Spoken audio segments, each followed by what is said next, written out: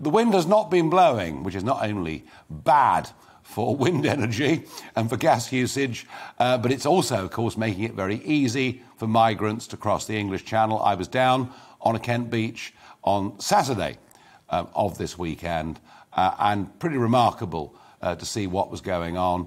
The Dungeness lifeboat was called out 6 times within the space of 24 hours, and I've talked about the RNLI before and been attacked by the organisation's head office, but frankly, it's completely unsustainable to ask volunteers to give up that amount of their time when many of them, most of them, have got their own businesses to run.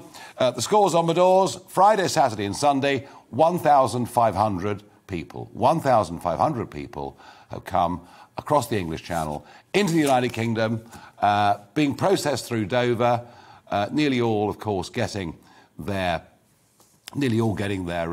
pizza, which is ordered from Domino's. That's one of the things they get, it seems, on arrival. And there's no sign of any of this stopping whatsoever. And in the boatyard at Dover, there are now 739 boats that have been impounded since the start of the year.